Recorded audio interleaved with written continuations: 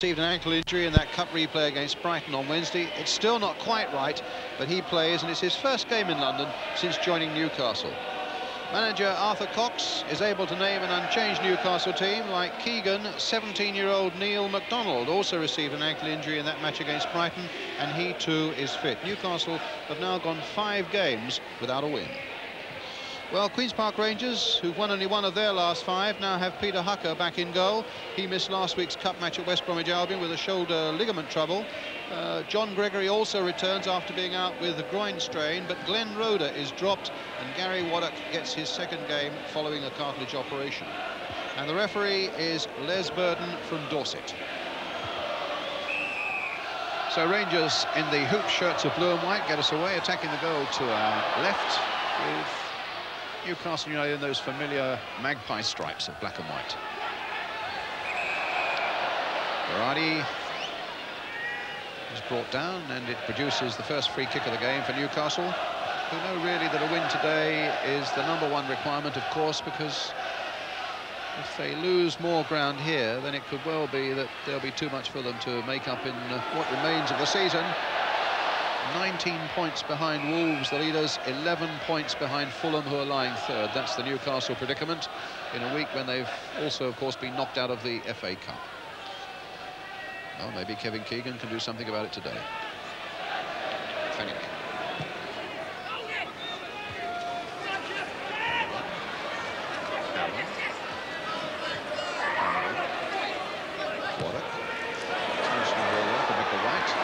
Hazel's right up as well. And a good cross coming in. Good piece of play by Micklewhite. And Clive Allen very nearly being able to make it a connection there at the near post. Lovely bit of play by Micklewhite. A good cross under pressure. And Clive Allen couldn't quite get the header that he wanted at the near post. Full of confidence now. Waving furiously over there for a foul by Berardi on Warren Neal, who takes the free kick and finds Ian Dawes. Gregory. Dawes. McDermott just got a touch in there. Clive Allen. They've got to stop him. Oh, they did. Right at the end.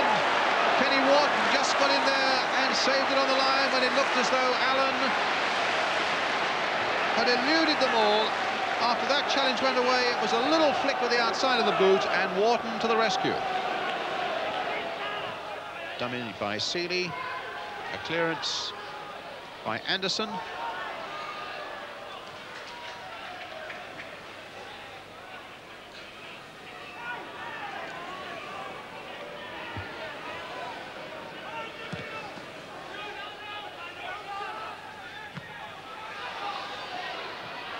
Seeley. Flanagan. Gregory. That's a good ball there for Waddock. Going all the way, possibly. Waddock. No. Well, it was tough for him. He saw the goal opening up and the possibilities with it. And then the slip right at the very last, when he was just drawing back that left boot to have a crack at Kevin Carr's goal. Oh. MacDonald. Now Neal. Hazel. Waddock to Flanagan. Seeley. And Gregory with a shot that hit straight at Carr.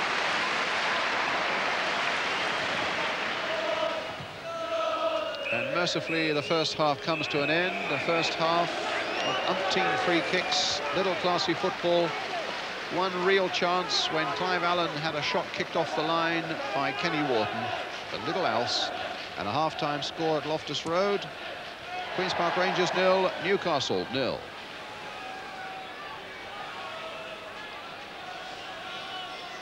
Nil-nil, and Newcastle get the second half underway. Attacking the goal now to our left. Remember, they're in the striped shirts and black shorts.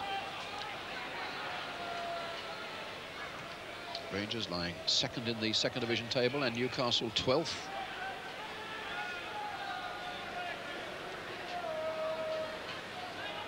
And after a first half where it's fair to say neither side even began to get to grips with this artificial surface, let's hope something's better coming in the second half. Verratti now finding 1-1, and so close to scoring a surprise opening goal for Newcastle, whose attacks in the first half were few and far between. Good work by Verratti, lifted it through for Waddle, hit it first time, but a fraction wide of the far post.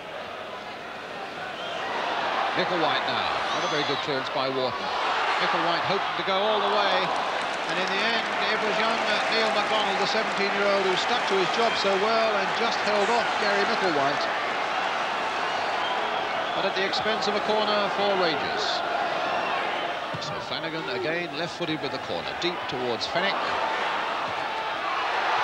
That might go anywhere. Well, it's gone in. There was a ricochet, and they've gone to applaud Gregory, and Rangers, in curious circumstances, have gone into the lead. Corner came in, Gregory with the chance, and the clearance came back off the number 11 with great nonchalance, accepts that it's his goal. QPR 1, Newcastle 0. John Gregory back from injury puts Rangers ahead. A strange goal, but a valid one. Clark, under a lot of pressure, just lifts the ball over Allen.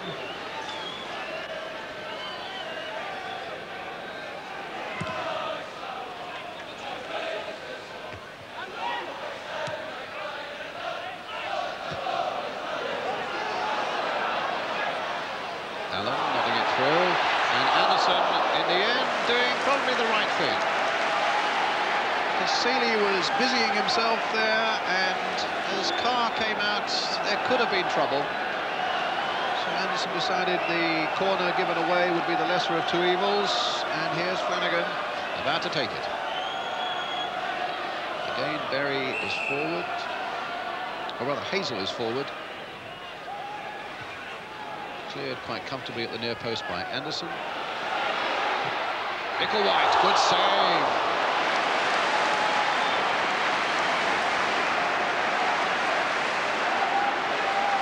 Micklewhite caught that well.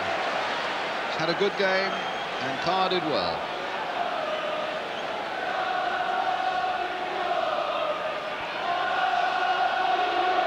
So Flanagan again with the corner. That special signal. And what does it mean this time? It's a deeper one. And although Fenwick came up quickly from the back, he didn't make a reasonable contact. In fact, he fouled a Newcastle defender as he went in, and it'll be a free kick. Some effort wanted there by Kenny Wharton, and some players adapt well and some are always unhappy on this surface, and he's adapted pretty well.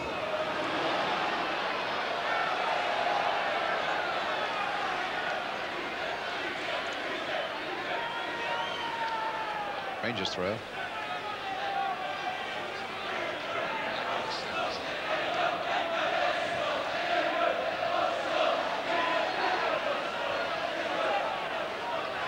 Gregory. And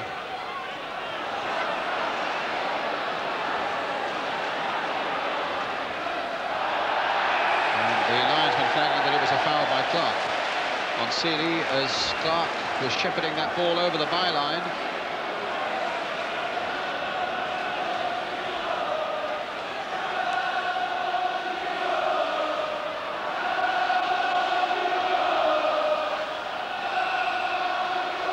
So it's as good as a corner for Rangers, which Flanagan will take. A lot of movement in that Newcastle penalty area by the Rangers players. And Clive Allen on the turn, but a yard or so wide. A deeper corner. Clark stretching and didn't get to it. Gregory once again is in there. Allen on the turn, but just wide. Waddock putting Seeley through. There's another corner.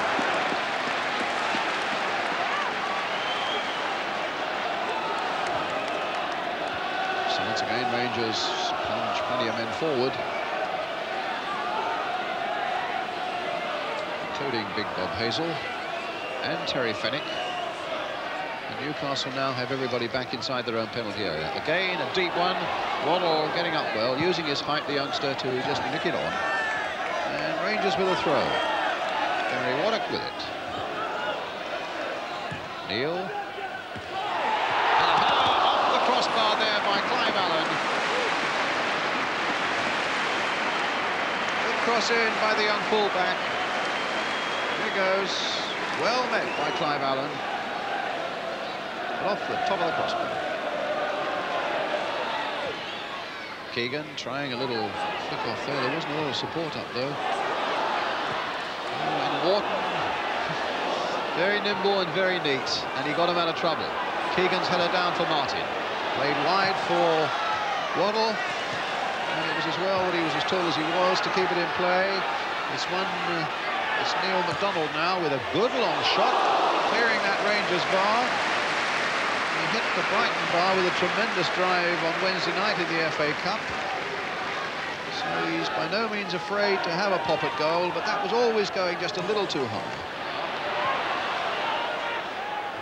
Keegan. Waddle. Oh, deliberate handball there, and McDermott was getting in behind him. This is trouble for Bob Hazel, and he knows it. Now, the crowd were shouting off, off, off, which has become, sadly, the custom these days. And it's whether Les Burden regards the fact that McDermott was getting into a goal-worthy position behind him. Well, his name's gone into the book. He stays on the field. And Newcastle gets a free kick.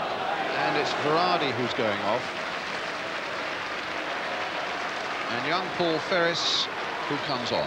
Ferris, you may remember, played his first game as a 17-year-old at Charlton when our cameras were there a little earlier in the season. And hit the post, in fact. Now, can Newcastle, can they produce something from this free kick? Waddle, Keegan and McDermott. With Keegan, crashed it into the wall.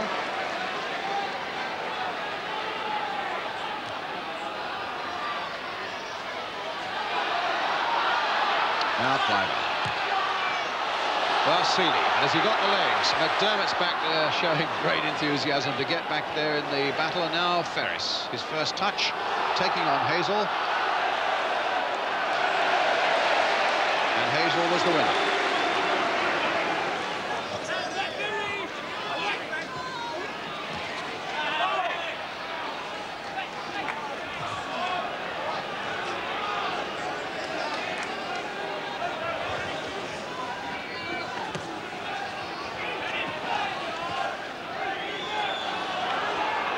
Steve Carney.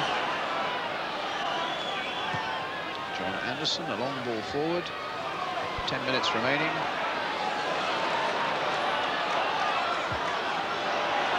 Now Clive. Gregory has already scored one. And now scores another.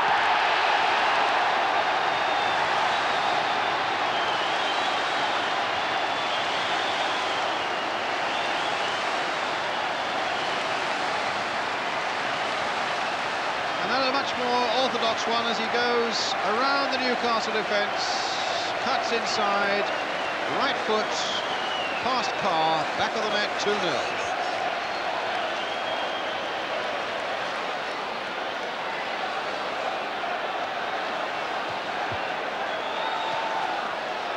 Five this season so far, before today, and now he takes his total to 7. And his influence throughout the midfield has been of the highest order, John Gregory, this afternoon.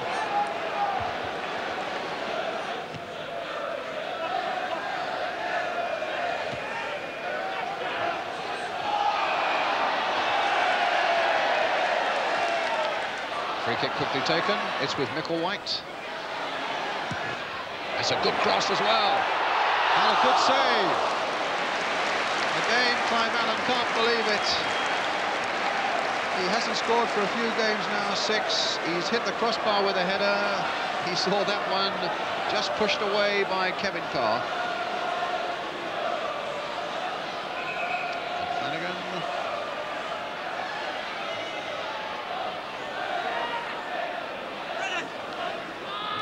have the best of luck.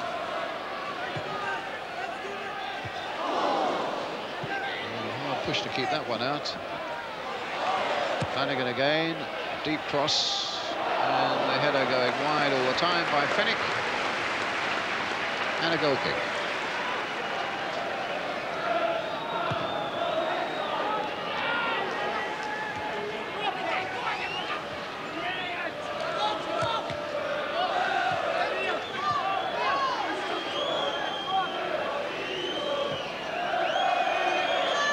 Gregory, the scorer of both the Rangers' goals. One something of a fluky one, it appeared, and the other one much more orthodox. McDermott's header, Martin.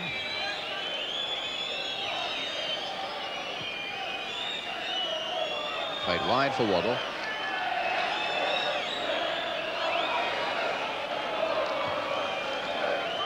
It's an interesting ball if McDonald can get to it, which he can't. But goes to Wharton. And McDermott. Can Martin get there? He can't. It was a brave save and a good one by Hucker. Waddle.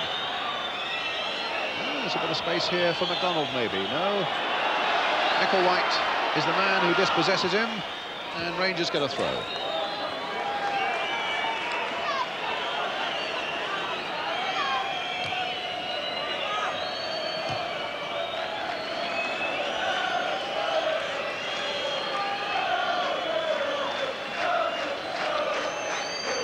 There are the facts of the afternoon. 90 minutes are up, and Rangers are leading 2-0.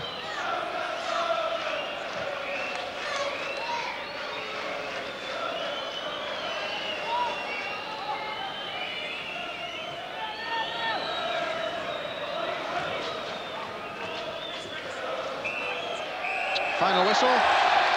A victory for Rangers, and a second half that marginally made up for the disappointment of the first, with John Gregory the scorer of both the Rangers' goals. There it is.